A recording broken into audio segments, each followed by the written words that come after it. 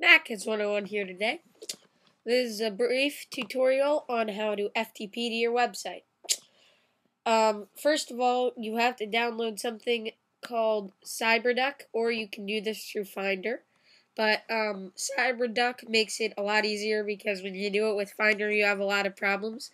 So I have a download or a link in the description to download CyberDuck, and you can also just do this with Finder. So I'll open CyberDuck. Okay, so here's CyberDuck. Now I can click Open Connection right up here. This little button right there. I'll just click that, and then the information you're gonna want to fill in is server right here. That's just the name of your website. So I'm gonna be connecting to MacHeads101.com. Most of this stuff you want to leave to be normal. I'm gonna type our username.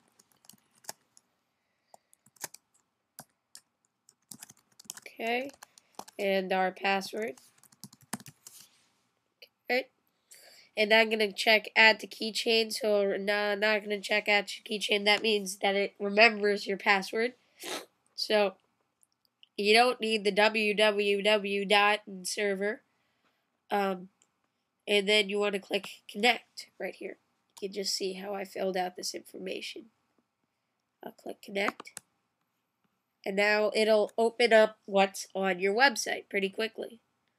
So you can go up to the action button and you can click upload, new folder, new file. So you can either do the uploading this way or you can drag and drop. I'll just drag and drop. So I'll upload this folder. You can upload folders and files. That's one of the reasons it's so nice. Okay, now you'll see my folder here. You can just open it up to see what's inside or double click it to just make the whole screen that. And then you can drag a file in to add it right here. You can also download one of these by clicking the icon right here and dragging it onto your desktop. I prefer to drag it onto my desktop. You can do whatever. So here it is on my desktop.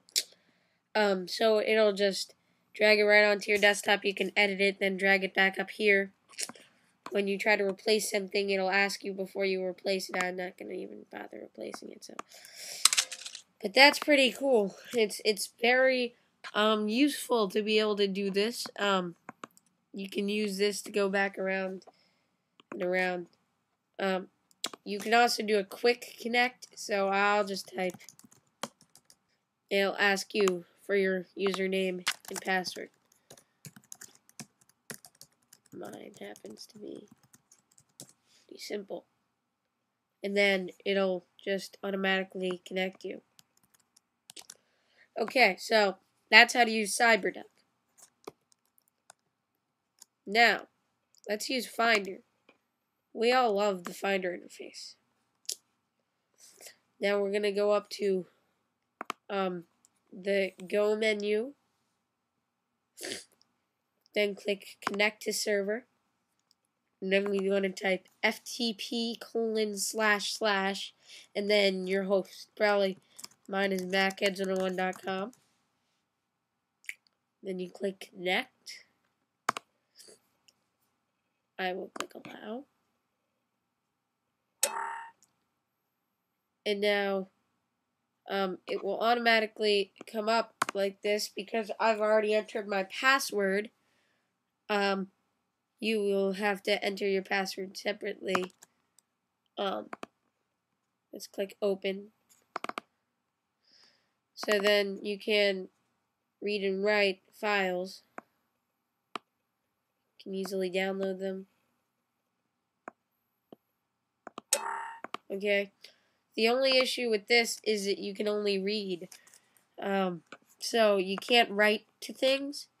Okay. So that's how you can do it with Finder. This is only read. You cannot drag to upload. You really have no choice except to download CyberDuck. So I might consider downloading it.